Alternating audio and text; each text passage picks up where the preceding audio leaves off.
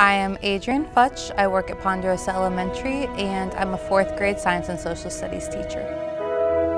We were one of the neighborhoods that got hit the hardest.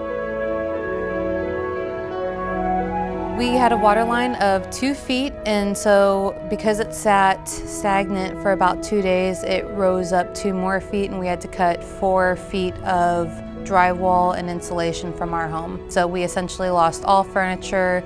I was able to save my clothes, but I lost basically everything that was 4 feet or lower.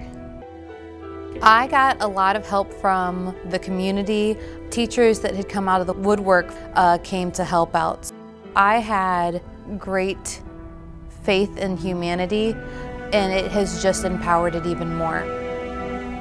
There are no words to describe the appreciation that the staff and the students and their families will have if you're donating to this foundation. I've gotten so much support that I'm actually going to give to it rather than receive from it. Keep a positive attitude. We're going to get through this because we are a strong community, and there is nothing that we won't do to get us back on our feet.